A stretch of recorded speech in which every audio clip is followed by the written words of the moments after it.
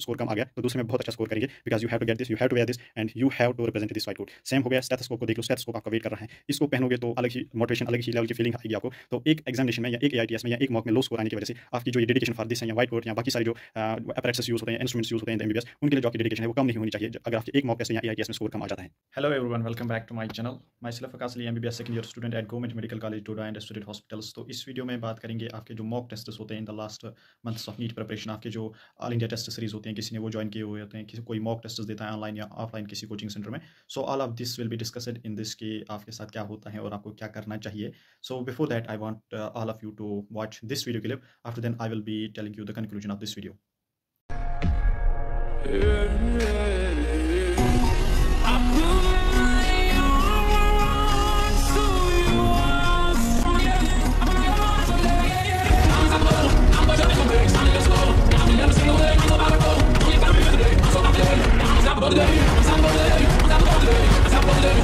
तो ये वीडियो देखने के बाद आपको ये समझ आ गया होगा कि इसमें जो एक ये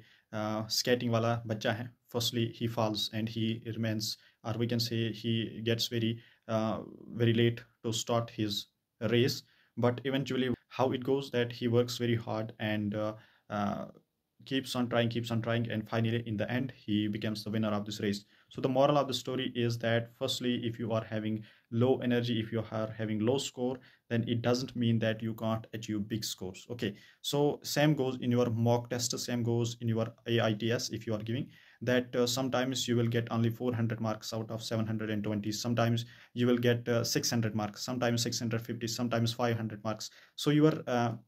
score gaining will be fluctuating in this, but it doesn't mean that you have to give up your race, as it's a very last and a crucial stage in your preparation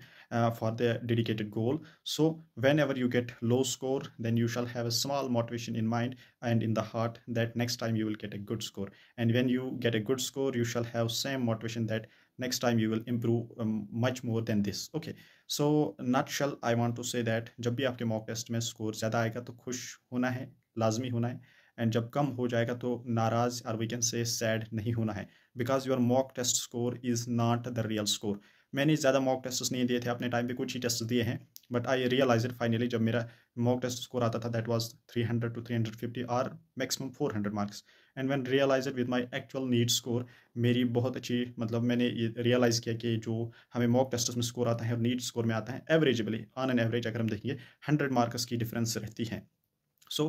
to every hard working guy here, मैं उनको बोलूँगा अगर आपके कभी mock test में कम score आता है तो you shall not give up, you shall not feel low, because this is not the real score, and what the real score will be that will be rocking from your side. या आप books देख रहे हो ना, ये books, ये अभी second year की बुक्स हैं यहाँ पर, तो ये बुक्स इनके लिए आपको वर्क करनी है, इनको पढ़कर आपको पेशेंट्स को ट्रीट करना है, इनको पढ़कर आपने जो है ना सोसाइटी में नाम कमाना है, सोसाइटी में एक अलग पहचान बनानी है। सो ये अगर आपके मॉक टेस्ट में स्कोर कम आ रहा है, इनको देखकर आपको ये समझ आ जाना चाहिए कि आपको फिर से वर्क हार्ड करना है, डिमोटिवेट नहीं होना है, सैड फील नहीं करना है, इनके लिए वर्क करना है, इनसे नॉलेज हासिल करने के लिए वर्क करना है। तो इनसे नॉलेज हासिल करके सोसाइटी को ट्रीट करना है, सोसाइटी में नाम कमाना है, सोसाइटी में फिगर बनानी है, सोसाइटी में इमेज बनानी है। इधर देखो, इस वाइट कोट के लिए आप कितना वेट कर रहे हो, तो अगर आपको एक एग्जामिनेशन में लो स्कोर आएगा तो क्या ही जाएगा, दूसरे एग्जामिनेशन में आप बहुत अच्छा स्कोर कर सकते हो। तो इस वाइट कोट को देखकर ये समझ लो कि एक एग्जाम में अगर स्कोर कम आ गया तो दूसरे में बहुत अच्छा स्कोर करेंगे, because you have to get this, you have to where this and you have to represent this white coat. Same हो गया स्टेथोस्कोप को देख लो, स्टेथोस्कोप आपका वेट कर रहा है, इसको पहनोगे तो अलग ही मोटिवेशन, अलग ही लेवल की फीलिंग आएगी आपको। तो एक एग्जामिनेशन में या एक AITS में या एक मॉक में लो स्कोर आने की वजह से आपकी जो ये डेडिकेशन फॉर दिस है या वाइट कोट या बाकी सारे जो अपैरेटस यूज होते हैं, इंस्ट्रूमेंट्स यूज होते हैं MBBS, उनके लिए जो आपकी डेडिकेशन है वो कम नहीं होनी चाहिए अगर आपके एक मॉक टेस्ट या AITS में स्कोर कम आ जाता है। I hope and I pray for you all that your preparation is going very smooth and up to dated, and I hope you all will excel and you all will